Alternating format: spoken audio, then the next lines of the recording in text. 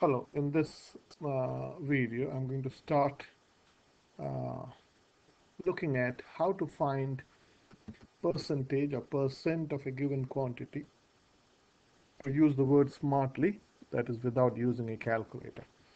Now when it comes to calculate percent, I have people telling me that they have found always difficult in finding uh, percent of a given quantity or percentage of a given quantity. I can assure you that if you listen to this set of videos, a series of videos, I'm going to go very slowly.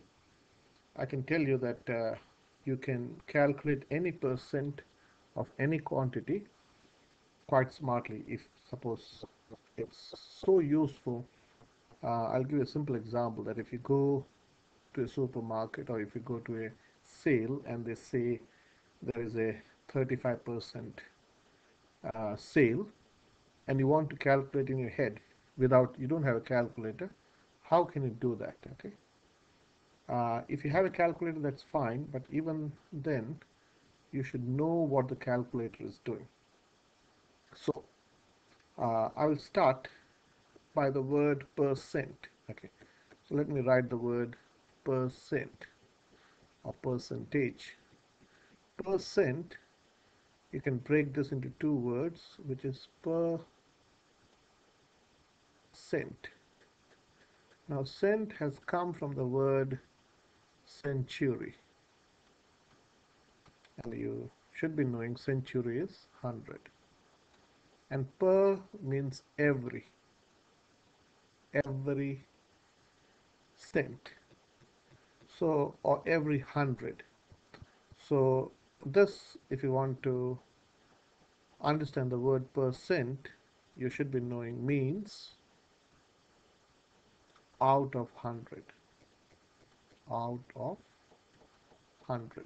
That is what percent means in the most simplest way. If you understand this simple principle or simple fact about percent, you are doing quite well. So now what does this mean? Means out of 100. So when someone is saying, say, 20%, what they mean is 20 out of 100. Okay, 20 out of 100, which is in math you write like this, that is 20 divided by 100. Okay, now let me give you one more example. Suppose if someone is saying, say, 32%, means it is 32 out of 100, which is written as 32 out of 100. Okay, now where am I going? Now suppose the question is you want to find 32% of $150. That is where many of you may struggle. So I'm going to teach you a wonderful way in which you can do it off your head, but for that you need to know at least the times table from 1 to 10, and you should know how to divide by tens or hundreds. So before doing that, before finding that, let us understand how to divide by tens or hundreds or thousands. Okay, dividing by, okay, let us say dividing by 100 only, dividing by 100. Okay, suppose it is, say, 15 156 out of 100. Okay, this 156 can be written as 156.0.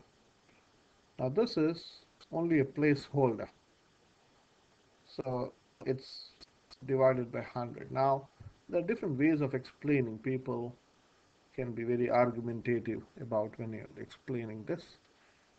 So what you're dividing 156 by 100,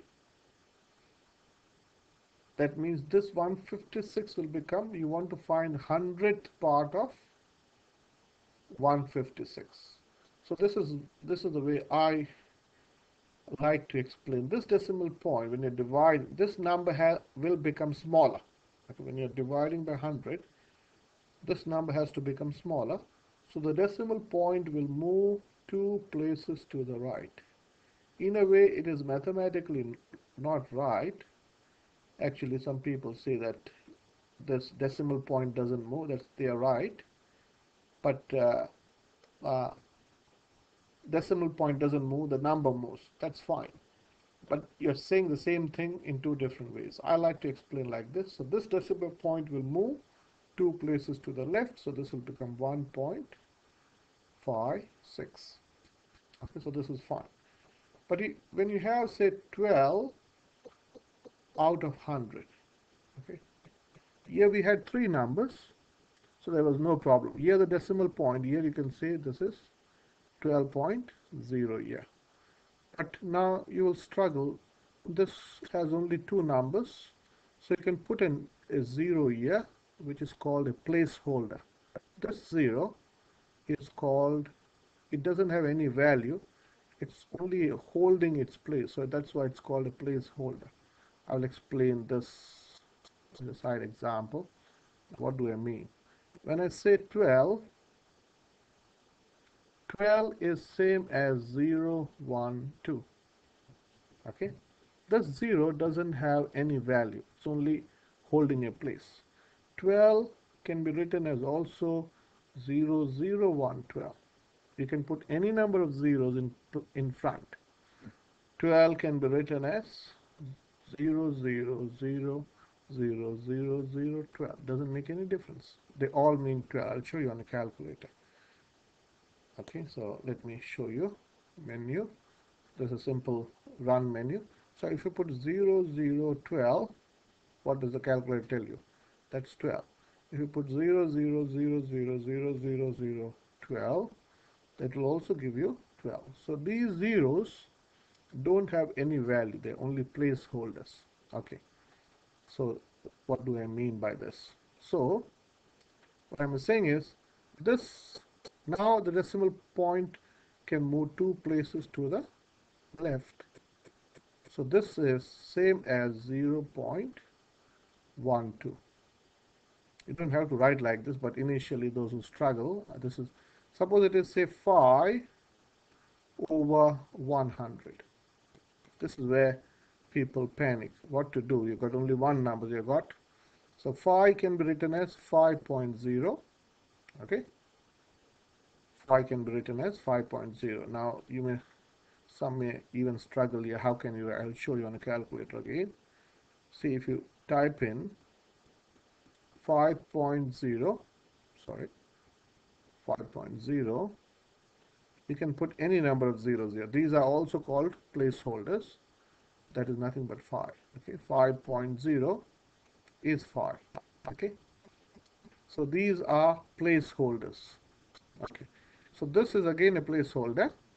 So, and I'm going to put two zeros here, or let me put three zeros here. It doesn't matter. So this,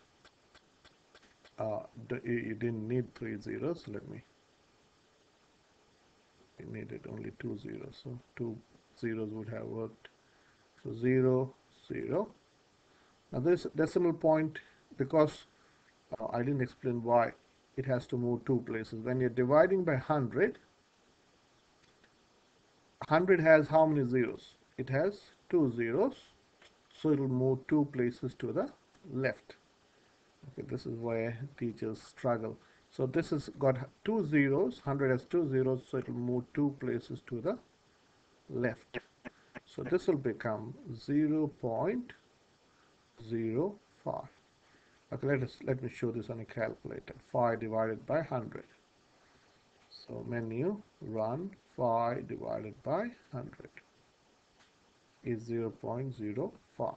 Okay, so what happens? So let me move on from 100 to 1000. Okay, suppose what happens if it is say 6 divided by 1000.